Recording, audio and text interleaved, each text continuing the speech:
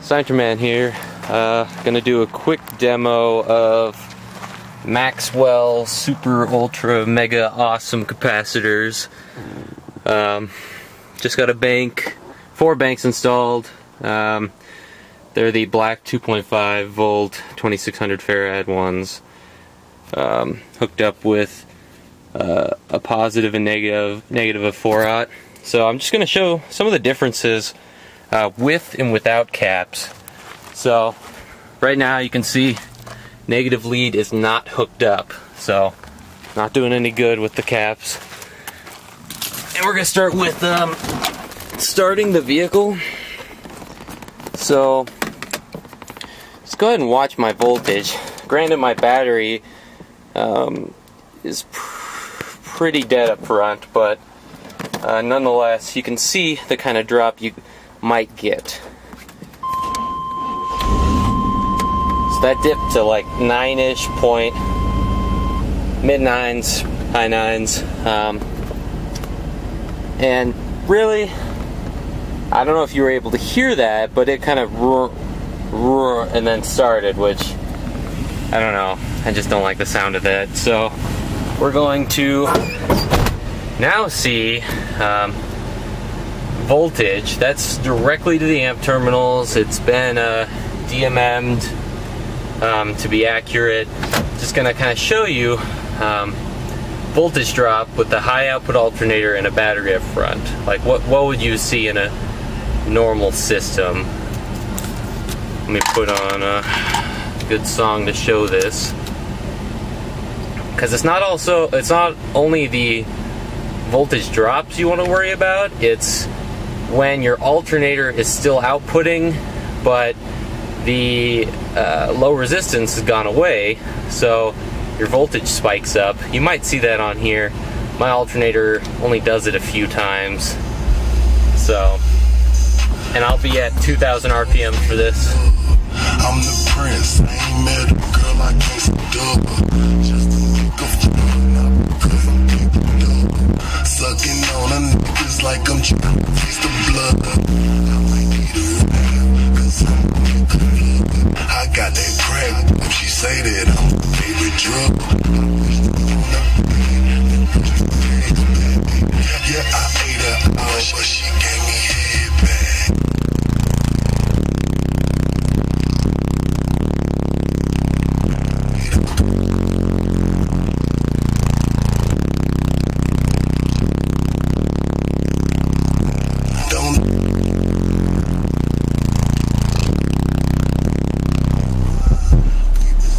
So, as you can see, even with a high output alternator at 2,000 RPMs, voltage is still all over the place. As low as 12.2 on some dips, then the alt kicks in, and then the load goes away, and it'll go up to like 14.2-ish when I charge at 13.8, pretty much consistently, even with temperature differences. So now, go ahead and turn off the vehicle and hook the bank back up. Just gonna set the camera down. It might do that weird thing where it tries to focus and then unfocus, focus. So I apologize for that.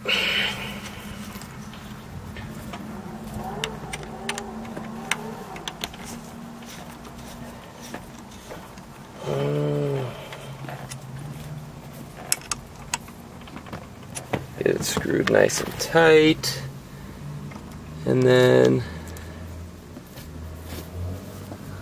just kind of fit my DMM leads in here. Well, they might not want to cooperate with me. Okay, that's working.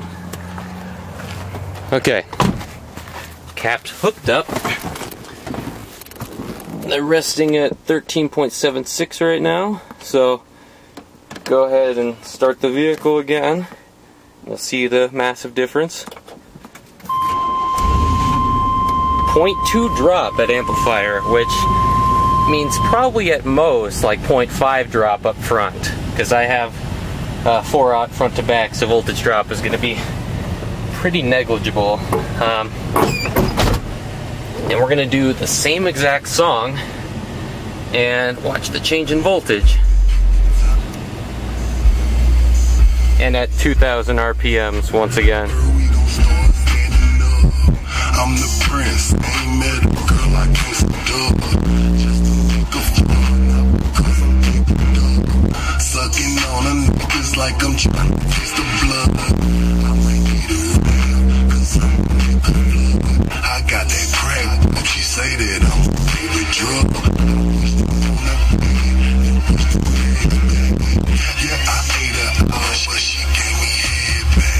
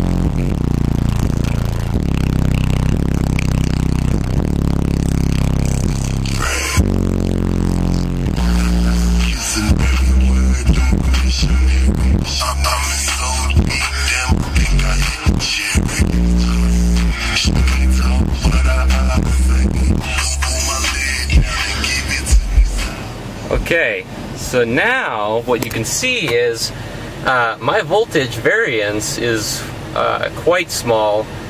In the beginning, you can see that I drained some of the capacitor somewhat, but I haven't been able to drop below 13 volts daily driving, which means, 1500 RPMs. I guess that's just the sweet spot where the alt is able to keep up. But the things you'll notice is I don't have drops below 13.2 when I was dropping to low 12s before. I'm not going above 13.8 ever. So this is basically illustrating one of the basic uses for capacitors, which is filtering. So this, granted I have more capacitance than most people, but even with one bank, I would highly recommend it for any system, especially with a high output alternator. Let's say you're running 15.2 volts charging daily. In some vehicles, a spike up to say 16 could be a big deal. It could mean a fried ECM. But with Supercaps, that's never going to happen. Let's say you have a system with a ton of RMS. I mean, just you're pushing a ton of power. You don't have to worry about huge, like 4 to 5 volt drops, because it's so gradual with capacitors, and it really lets you have time to react to your voltage dropping. So if in my example I was slowly dropping down to high 12s, then low 12s, then high 11s, that's where a battery would start picking back up. And I highly recommend at least one battery with any just Ultracaps setup, not counting your battery, because that provides a safety net. So if you're ever dropping, the battery is going to kind of absorb some of that, linear drop, because with capacitors you will keep dropping until you hit 0. And obviously a lot of your components in vehicle aren't going to like that. So but yeah, just anyone that says Ultracaps can't be used in daily either hasn't tried or doesn't fully understand what they're doing, because as you can see with the voltage, it's made a huge difference in several areas as far as voltage drop, voltage spikes, just general strengthening of your system. That's why I'd highly recommend them. It's too bad that prices have like tripled in the past month or so, but if you can find them, definitely get your hands on at least a bank of them. Not to mention, I won't even go into this, but they are amazing for competing. As you can see, my engine, any engine, especially for one larger like mine, the starter is going to pull a lot of amperage. And I dropped 0.2 volts from the caps. That was at least a few hundred amps, probably more, and I know this bank could sustain over 1,000 amps at full charge with barely any drop. At 13.8, I'm probably at 70% charge. At 15, you know, I'd be at technically 100%. So just wanted to make this video to kind of educate some people, show them the power of capacitors. But yeah, so signing off.